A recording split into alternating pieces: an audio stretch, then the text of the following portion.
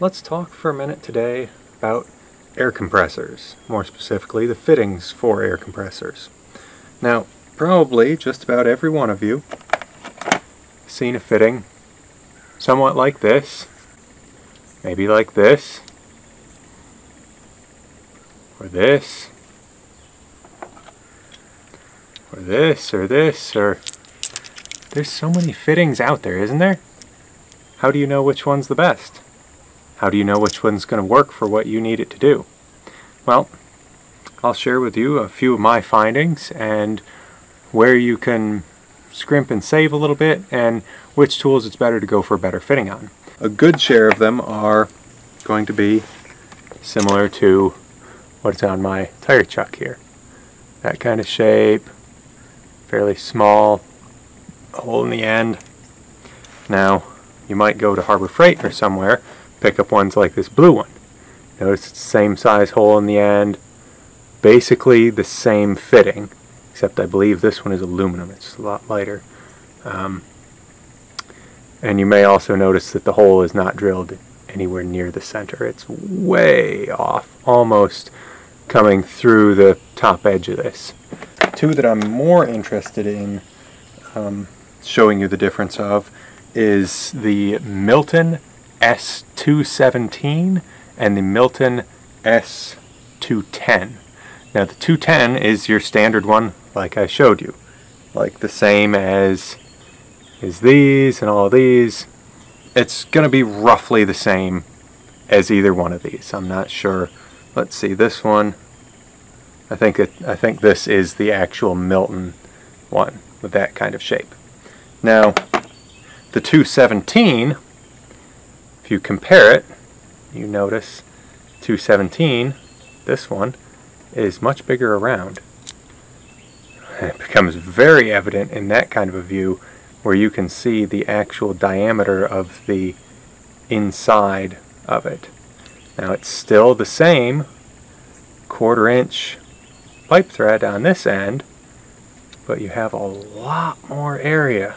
Look at that. It's almost double the size. Comparing it in person, you would almost think that this one could fit inside of that, and it's awful close. And take a look at the design of this. You take this and you just push it in. It locks. When you want to take it off, you don't have to hold it back. And check this out. Here's the other style. Locks in, and it doesn't leak. These things work really nice. Then you take your cheapy Harbor Freight one. Works with that too. And this one that came with my cheapy air compressor tool set. Now I'm pretty sure this one won't, but just for, yeah, that one won't lock in.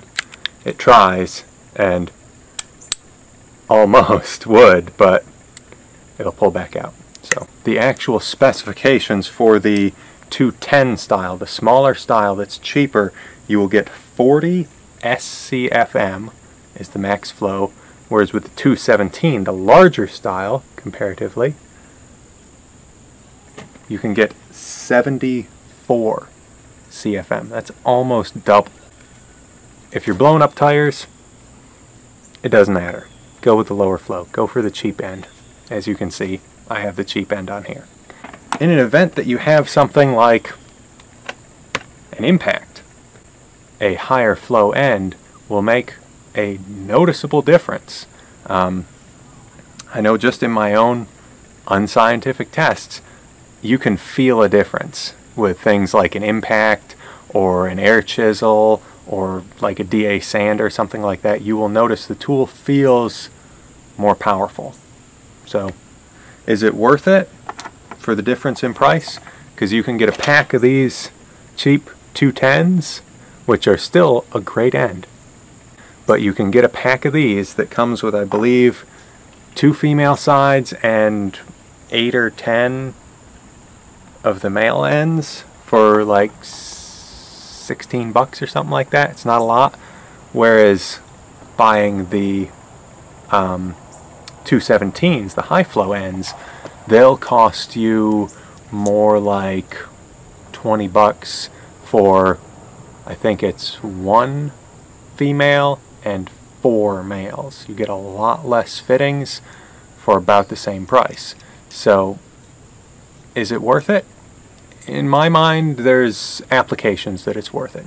Like, I have one of these high flow ends on the end of my hose coming from my air compressor, so that whatever I plug in, I can plug in a high flow and I get the high flow benefits.